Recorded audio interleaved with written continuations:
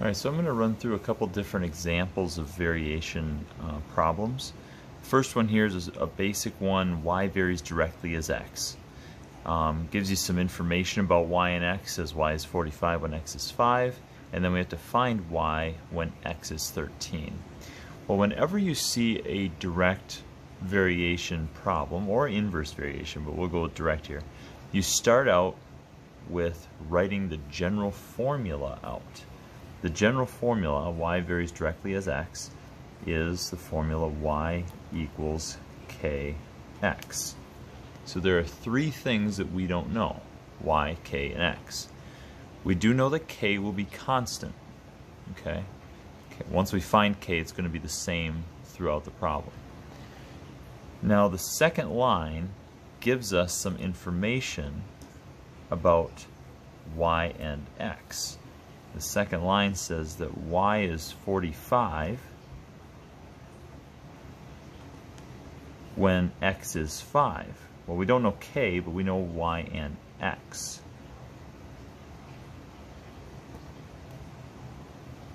Okay, so I just plug in my two values, 45 and 5.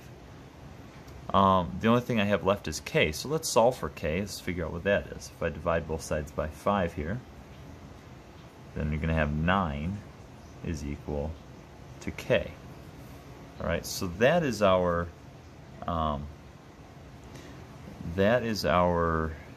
constant, and that's going to stay constant throughout the problem.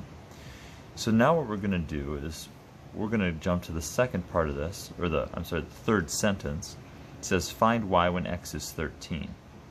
So we're going to use this 9 as a fixed value and plug it in for k. So we get y equals 9 times x.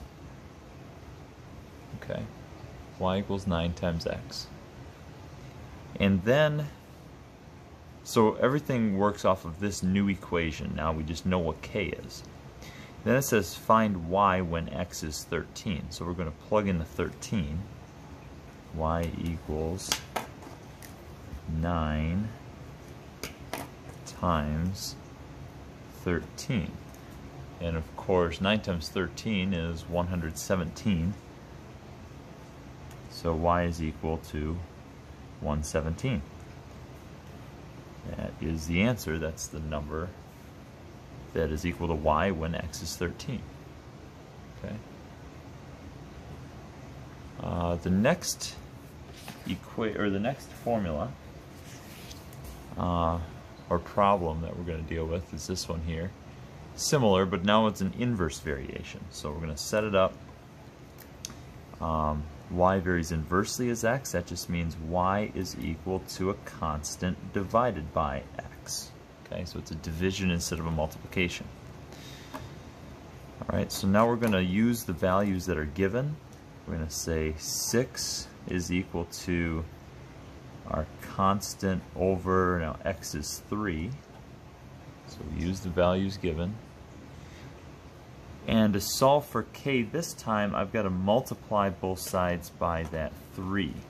So I'm going to multiply by 3, multiply by 3, that cancels the denominator out. And I'm going to be left with 18 equals k.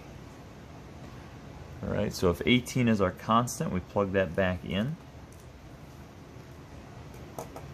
And we would have y is equal to 18 divided by x. So the 18 goes in for k. And then we can jump down to this last line, y, find y when x is 9. So we plug the x value of 9 in.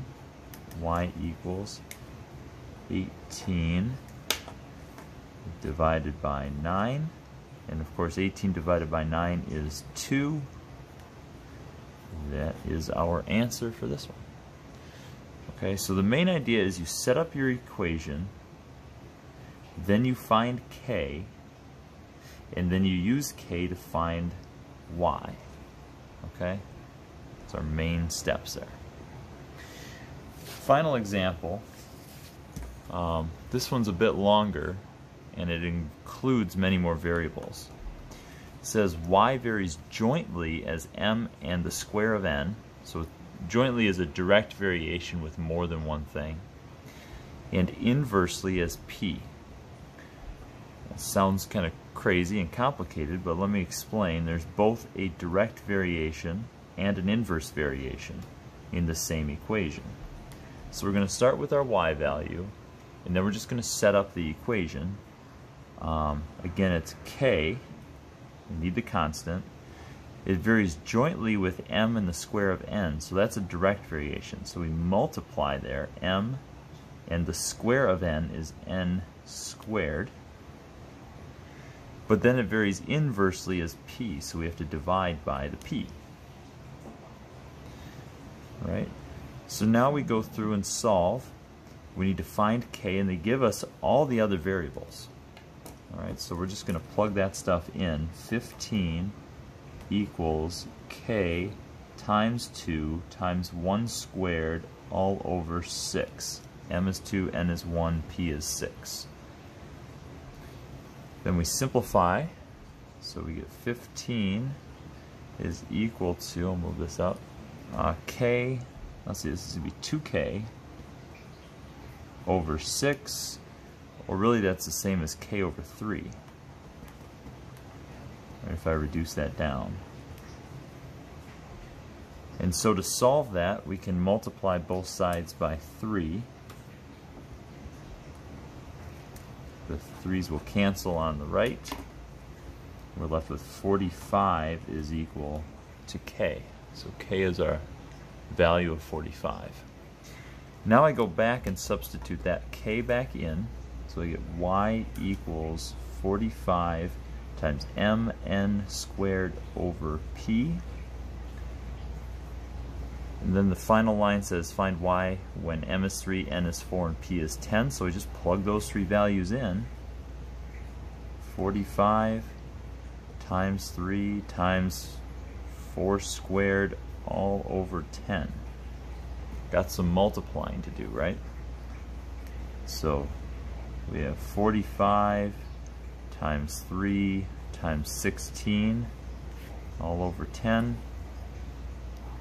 45 times 3 should be 135.